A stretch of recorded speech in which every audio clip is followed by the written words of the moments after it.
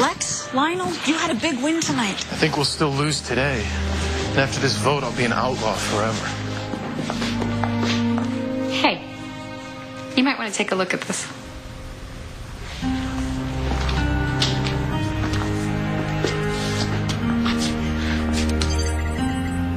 A beacon of hope shining light on the truth. It's our answer to the VRA. Hey Blair, it's Brian. I like to consider myself a longtime supporter of these vigilantes, as they like to call it now. All of my hopes were confirmed when I saw that mysterious letter S showing up everywhere. I knew it was you guys. And so what it's worth, Blair, thank you. You've already changed my life. Keep fighting, no matter what. I remember what it was like here in Metropolis before it came. We couldn't even walk the streets. But since the Blur came, we have hope.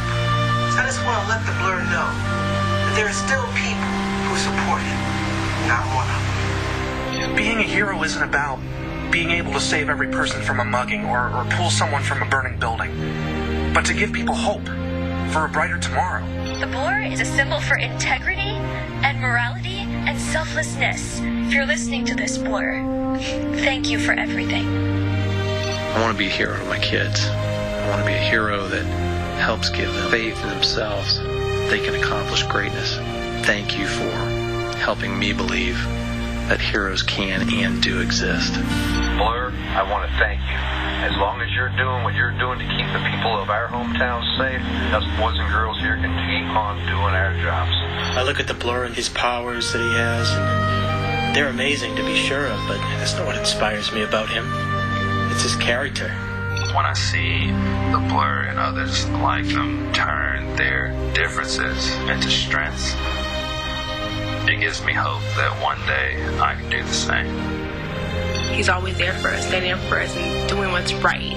That's who a hero is, somebody who stands up for others. Everybody has their favorite hero. Well, my favorite hero is the Blur.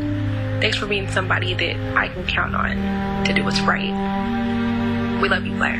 We're always here for you. I can't believe they'd risk coming out to defend me. You have no idea how much you mean to people, Clark Kent.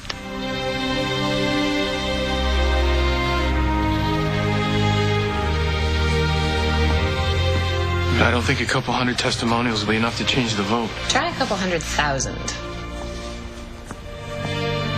All of them willing to step forward for you. They just needed a place to be heard.